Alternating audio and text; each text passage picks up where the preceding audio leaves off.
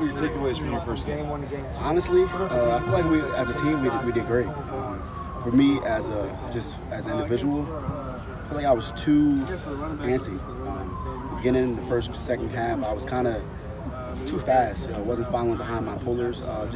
Honestly, just way too fast. Second half, I was able to slow it down, get better, and honestly just be myself. So now I just needed to just focus on that. Just focus on doing what I've been doing this whole camp and not trying to, do extra stuff. So that's the whole thing that I took out from that game.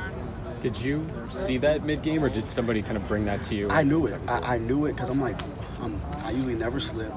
I wonder, why am I slipping? Why am I, missing holes? And I know I'm missing holes, but then I also, when, Coach Kingsbury, it's great having him.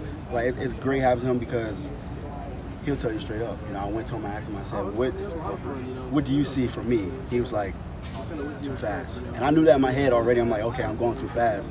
And when when he said that, I was like, I watched the film, and that's exactly what happened. I was missing holes because I was just a little too fast. Patience, a lot more patience needed to be. And I just know that this week will be a lot different because I've been, just having fun and doing what I've been doing the whole summer. Was that during the game you said that to you? During the game, during halftime. So if you rewatch the game and you watch after halftime when I started breaking more runs and slowing down, that was because I was, took my coach out. Do you think it was just first game, you were a little bit amped up? Oh yeah, definitely amped up. I was so excited. I just wanted to, when you're a running back, you can't think about the big play every play. And I was just so antsy wanting the big play, but can't. You gotta take it step by step. Even with everything in life, you gotta take everything just day by day, rep by rep. So I just gotta focus on taking everything rep by rep. Just take my time, slow it down, and everything else will come.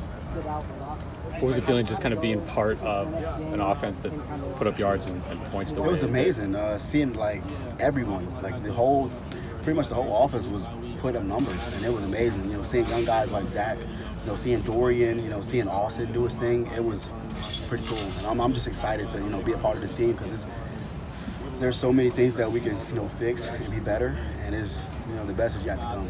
MarShawn, a play I think went pretty viral on Twitter. The pancake block you made in that first game. Yes, sir. It seems like you kind of enjoy blocking in general. I mean, how do you see yourself kind of fitting in Definitely. to the room?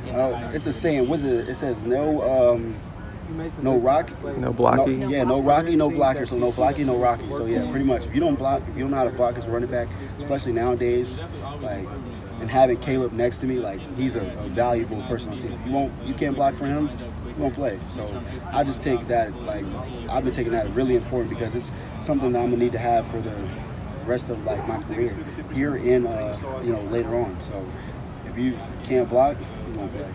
A lot of O-line rotation for that game. Does that matter to you guys as running backs? Or You said O-line? Yeah, the O-line just shuffling different Never, guys. because right now, as far as reps and everything, everyone throughout practice, everything gets switched around. So we're used to playing with different people all throughout. Everyone's you as good as you're the next player on the team. So we always switch reps and switch around, and it's all good because everyone knows their exact thing to do, and it just flows pretty good.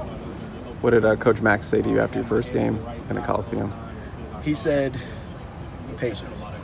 That's exactly what he said, patience. There's a lot of things to work on. He told me straight up, you've been doing this the whole camp, and he said, slow down. It's no need to try to rush anything. Slow down, get your pads down. And he told me the same thing. He said, after halftime, you were able to actually do that. Just start off doing that. So that's pretty much what he said.